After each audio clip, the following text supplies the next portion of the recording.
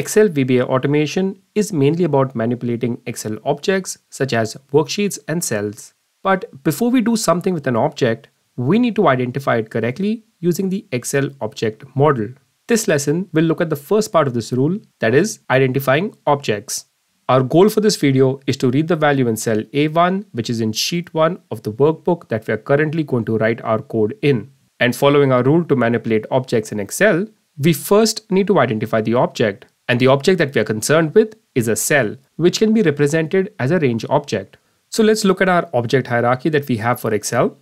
An Excel application consists of workbooks, worksheets, charts, shapes, cells, etc. These are all objects and they can be arranged in a hierarchy under the application object. The application object represents the entire Excel application. For any object in Excel, the application object will always be the top level object. This hierarchical structure signifies that if we want to get to any object, we need to follow the hierarchy starting from the top level object down to the object that we are after. So for this exercise, our starting point is the application object and the destination is the range object. Let's get started. Here we are in a blank saved workbook with 2 sheets. Within sheet 1, we can see my name in cell A1. Let's go to the VBA editor, Alt F11. In a new module, let's create a sub. So the keyword sub and a space. Let's give the sub a name. I'm going to call it test. Press enter, tab. We're going to display the name from cell A1 into the immediate window. So we will use the debug.print method. Space. And let's start with the top level object. So we will type in the name application. To get to the next object in our hierarchy, we need to add a dot.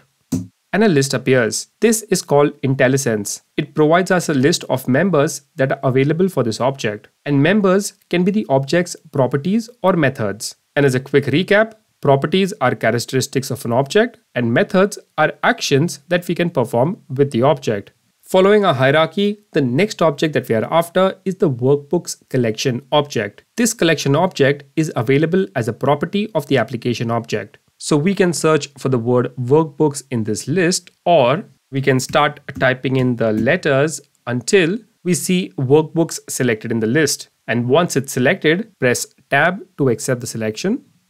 The Workbooks collections property of the application object will return back a workbooks collection, which represents all the workbooks that are currently open within Excel. I only have the current workbook open. Next, we need to specifically access our current workbook object, which is an item within the workbooks collection. To access a specific object within a collection, we need to use the item property. So dot and choose item, tab. Now, we need to specify which item we want to access. We can do this by providing the index number of the item within the workbooks collection or by simply providing the name of the item. The index number will be 1 since there is only one workbook open, so there is only one item within the workbooks collection, but we will go with the workbook name for now. We need to provide the name within parentheses, and since the name is a text or rather string, we need to place it within double quotes. So this is the file name of the current workbook. Close the double quotes, close the parentheses. But item is the default property of a collection, so we really don't need to mention it. And this line of code can be simplified to just the workbooks collection and the name of the file.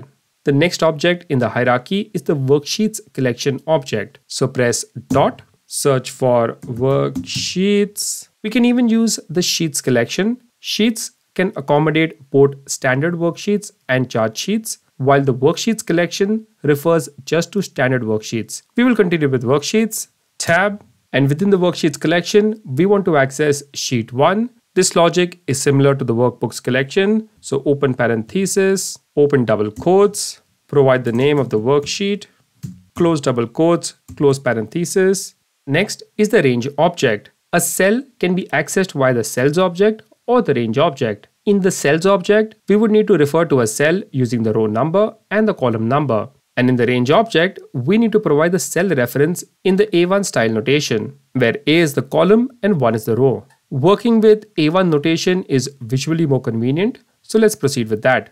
Press dot And we can notice that Intellisense doesn't work anymore. This is a bit of a quirk in Excel, which I will explain later on in this video. For now, we will need to manually type out the rest of the code. Range, open parenthesis, provide the cell reference in double quotes.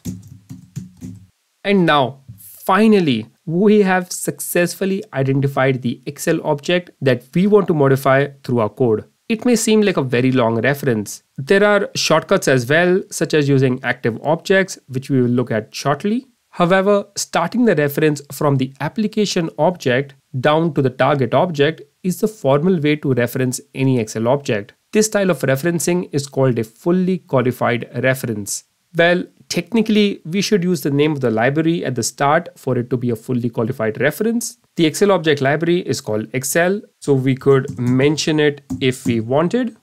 A fully qualified reference means that the reference that we have provided for the object is completely unambiguous, so that VBA will not mistake this range for any other range in any other workbook. Now, it's not really necessary to mention the library, so we can delete it off. We will talk more about libraries in the lesson on object libraries and browser. For now though, let's complete the exercise. We want to display the value from cell A1. The second part of the manipulation rule states that once we have identified the object, we can now perform some action with this range object. So we will use the value property of the range object to return back the cell's contents. So dot and value. And that's it. Let's run this macro, press F5 or the play button, and the value in cell A1 gets displayed. For the rest of this video, we will look at different ways to shorten this reference. Till now, we have assumed that the Excel object hierarchy follows a single path. That is, if we want to get to the range object, there is only one fixed path. This is a false assumption. There can be more than one way to access an object. Let's talk about the global object. The Excel object library provides us a global object with several members, including the application object. This list shows us the popular members of the global object. Any member shown here can be directly accessed without the need for mentioning the application object. So let's come back to our code. Since Workbooks is a global member, we can remove the reference to the application object. So delete. Next, we don't need to provide the file name for a current workbook within which we are writing our macro code. There is a property called ThisWorkbook which we can use instead. And since this workbook is a global member as well, we can access it directly. So let's remove the workbooks collection and type in this workbook dot tab. Let's run the macro to make sure that our code is working correctly. The value gets printed. So this reference is correct as well. I think we have made this range reference more manageable now. Next, let's talk about active objects. We will concentrate on active workbook, active sheet, and active cell. Active means being in focus. If we had 3 workbooks open and we were working on the current one, then our current workbook would be the active workbook. But since there is only one workbook open, our current workbook is the active workbook by default. We have 2 sheets in our workbook. Let's manually select any cell in sheet 2. Sheet 2 is in focus now and it's the active sheet. We can prove this by displaying the name of the active sheet. Let's go back to our code. I'm going to comment this line of code so that VBA ignores it. Comment needs an apostrophe. Enter onto a new line. So let's display the name of the active sheet. Dot, use the name property. Run the macro. And we see that the active sheet is sheet 2. We can even change the active sheet programmatically. Let's make sheet 1 the active sheet. For that, we can use the select method or the active method. So I'm going to just copy the reference for the sheet object and we'll use the activate method. And after we've activated sheet 1, let's print out the name of the active sheet again. Okay, let's run the code. So the first debug.print statement tells that sheet 2 was the active sheet. Then we activated sheet 1 and the name of the active sheet has now become sheet 1. And finally, we have the active cell. This is the cell that is currently active. If a mouse cursor is clicked onto any cell, that cell would be active. Okay, so how is this useful? Since our current workbook is the active workbook, we could use it in place of this workbook. So instead of this workbook, we could use active workbook. Let's run the code. Works. Now let's click anywhere on sheet 1. Go back to the code. Sheet 1 is now active and we can directly reference the active sheet to read the cell value. So all we need to do is say active sheet and let's run the macro and my name gets printed again. This time let's specifically click on cell A1 in sheet 1. Go back to our code. Cell A1 is the active cell and now we can directly reference the cell itself and read its value. So we don't even need this part. So you'll print the value of the active cell, run the macro, the name gets printed. Great. We have dramatically reduced the reference length now. It may be tempting to use active objects. However, when working with multiple objects, for example, multiple worksheets, we need to make sure to activate the worksheet before doing anything with it. Otherwise, VBA will continue on to make changes on the existing sheet, which may lead to unwanted consequences. Next, let's look at the range and worksheets object within the global object members. By definition, we can use a global member directly. But how can we use a range directly without providing context of which worksheet or workbook it's in? Well, we can because the active object is always assumed. Let's activate sheet 1.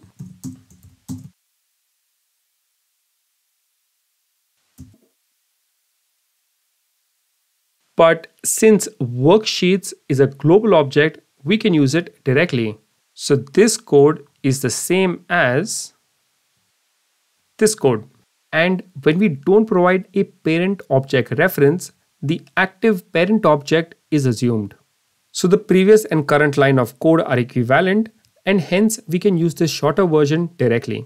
Now let's read the value from cell A1. We could go like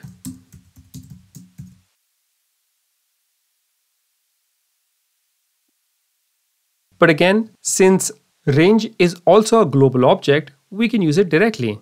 In this case, both the active sheet and the active workbook are assumed. So we can just delete it off. And let's just print out the value to make sure that our code is working as expected. Run the macro, the name gets printed. This style of directly referencing objects is more popular and you'll see it all over the internet. However, the same wording for active objects applies here. When dealing with multiple objects, we need to take care to tell VBA specifically which object we are referring to. With that in mind, it's preferable to use the formal way of referencing, which starts with the application or even the workbook object. It may seem long right now, but we can shorten it using object variables, which we will see in the next chapter. We had seen earlier that Intellisense doesn't work when we put in a dot after the sheet object or even the worksheet object. So let's place a dot. There's no Intellisense. Let's understand this on a high level. First, let's look at the workbooks object. VBA evaluates an item within the workbooks collection as a workbook object. This makes it clear for VBA to understand what object we are referencing, and hence it's able to let us access the properties and methods of the workbook object within the workbooks collection via Intellisense. However, VBA evaluates an item within the sheets or worksheets collection as a generic object and not a worksheet object. Hence, it cannot give us access to the properties and methods of a worksheet object, which is the reason why Intellisense stops working. We'll deep dive more into this aspect in later lessons. For now, the point is that we would like to use Intellisense after the worksheet so that we can easily navigate down to the cell or range object without typing from memory. One way around this issue is to use the worksheet codename directly, which is the first name against the sheet in the Project Explorer. Now, sheet 1 exists within the VBA project, which is its own hierarchy, where the VBA project is the top level object. First, let's change the codename by selecting the sheet in the Project Explorer and changing the name in the properties window. We will change it to WS1 tab. Let's type out our code now. We can specify the name of the library if we want, which is VBA project. Dot. We can see the members for this object, which are essentially the components within our Microsoft Excel objects and modules folder within our VBA project. So it's the worksheets, the workbook, and even our current macro. Let's select the worksheet WS1 dot, and we get Intellisense. Let's complete our code. Dot, our Intellisense stays with us. Choose the value property, tab out, run the code to confirm. Great. We don't need to specify this library name though, so we can remove it. This is usually the preferred way to reference worksheets in our current workbook. Another way would be to assign the sheet object to a worksheet object variable. We'll look at this solution deeply in the next chapter on variables. And that was a deep dive into the object hierarchy. Now that we know how to identify an object within Excel, next we'll look at how to manipulate that object.